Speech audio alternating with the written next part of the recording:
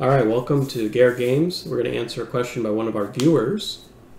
What sort of applications are commonly made with C#/.NET?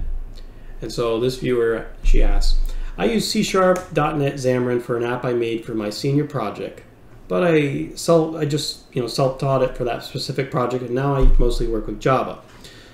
So this question's a good question.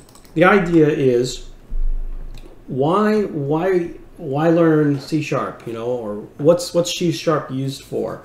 Oh boy, C# is used for so many things. C# is used by integrated systems. C# is used by web applications, or web applications are made with C#. You also have customers making, I have some customers making web applications. There's a lot of communication between big companies, ETL stuff happening in C#. All of it integrates with Azure, so it's a big deal. And then one of the big things which is popular on Twitch and just in general is the Unity platform itself. Game development. Unity uses C#. And then another one is Godot. Godot also uses C#. So with all that stuff together, you could say, there's a lot of options, or a lot of things you can use it for. Now, to get to the specific question, what is, a type of application that's commonly made with C#? We've got desktop applications because of the UI features that come with C#. For example, if I were to jump in and start a new project, here we go. So I'm just going to go over this quickly.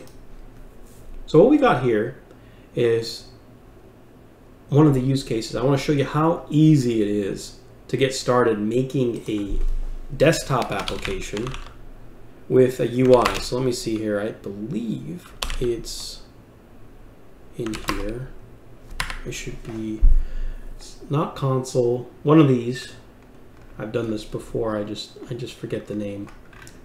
I will find it. It might. I think it's Windows Form. They have a couple versions of these, and honestly, I've not really deep dived into the differences, but I'm used to Forms, so I'm gonna do that one. Or no, not Forms. Forms app. Okay, so this is not a web app. This will be a desktop app, and just with C#, you jump in. And the first thing they give you is this designer. You run the project, and bam, you've got yourself the start of your desktop application, looking like a real Windows application. And then you can just go in here and open up the toolbox on the left, right? So open this up, and you start dragging stuff in here, right? You put in a button, checkbox, combo box, date time picker. You could put in a picture box, which, I have to put in a picture, but we're not going to do that. We don't want a text box. Yeah, maybe we'll add a tooltip to the button. There we go. All right, we'll save that, run that, and boom, now I've got an application with drop downs, a little bit of input, checkbox. You see how quickly one could go and get into this stuff? So that's one reason why it's considered useful. And why you commonly see people making desktop apps with it. Another reason why, or now a different avenue, would be web apps. Well, it's crazy, but web apps, you literally have templates from Microsoft to make a web app, and you can use a lot of these. I'm not going to go through each one, but the web apps are similar in some ways, but may require more. For example, you can do one that is working with Angular, right? So you could do ASP.NET Core with Angular. And what this will do is it'll give you an API, and it'll wire that up with, Angular. Angular, what is Angular, right? So we could really go down a rabbit hole with Angular, but we're not going to do that, because it's not exactly important for answering the question, what types of applications are commonly made with C#.NET? Desktop, web applications, APIs, those types of things. So I'm going to run this, and what will happen is it'll bring up a website, and you'll be able to click through, and all of that's templated, automatically made for you, and then you can add things using Angular, which is not exactly drag and drop. It's a little bit more work. So this is still building. So let's wait for it to finish. Okay, so it's now built, and let's see, it should be giving me the little IIS Express thing, so let's wait for that. Okay, here we go. So we're gonna skip this because we're not live on the web here. Okay, so this is going, and this will then become an Angular app because of the SPA proxy. I've made apps using this, and I kind of like separating the Angular aspect from the API, but you can use this to get started. And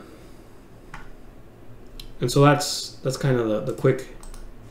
Here, let me do this. So here we go. We got our Hello World application. It's a web app. So that's kind of the second big thing that's made with Unity is web apps.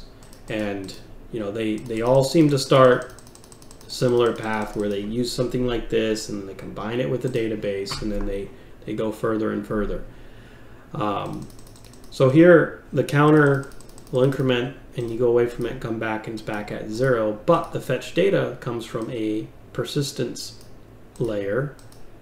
No, not really. It comes from the API. So you jump in here and you see what's going on, right? In here you're going to have your controllers. You're going to have the weather forecast controller, a lot of this stuff. So for me, if you wanted to learn about this stuff, I'd have to make another video specifically about deep diving into web applications, and there's a lot to it. But if you want to make web applications, you really just got to pick something, and pick something that's well known. If you're not wanting to go to the obscure route, pick something well known, stick with it for a while, like a year, and just keep making stuff with it. And sometimes if it's okay, just get a job as a junior dev and you'll learn all this stuff. I have over 10 years of experience in web applications, specifically on the .NET platform, and it's really easy once you get into it. But if you try to eat the whole frog at once, you're gonna regret it. So take it piece by piece.